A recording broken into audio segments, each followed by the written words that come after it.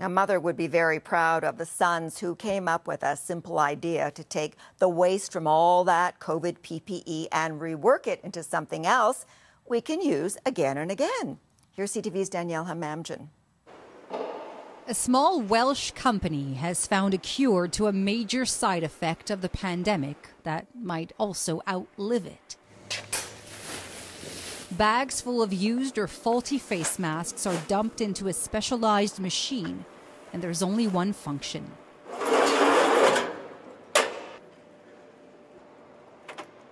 We melt the masks, we melt the plastic, and it forms into the blocks that you see me sitting in here. The transformation is truly jaw-dropping. The masks are turned into what looks like pieces of a Jenga puzzle, ready to be repurposed. You shouldn't have all these massive waste mountains blowing up all over the world and people shipping all this waste all over the world. Recent studies suggest 129 billion masks are used every month.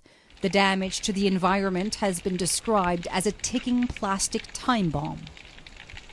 Instead of piling up in landfills and taking almost 450 years just to start decomposing, this is the alternative. One button, 1 hour, and almost immediately ready to be reused.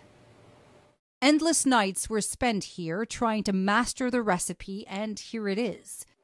Take 10,000 masks and throw in some hospital wraps or curtains, turn the temperature up to 350 degrees Celsius, and out comes a colorful rectangular block that is sold and re-engineered into just about anything. Bins, school chairs, bottle tops, Picture frames, coat hangers, electrical fence posts, anything that the core material is plastic.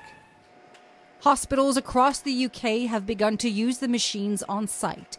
The US Navy, wanting to reduce waste on board ships, has also signed a deal.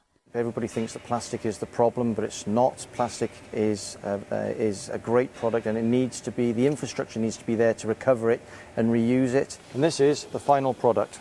The hour is up. 10,000 more face masks now have a second life. Danielle Hamamjan, CTV News in Cardiff.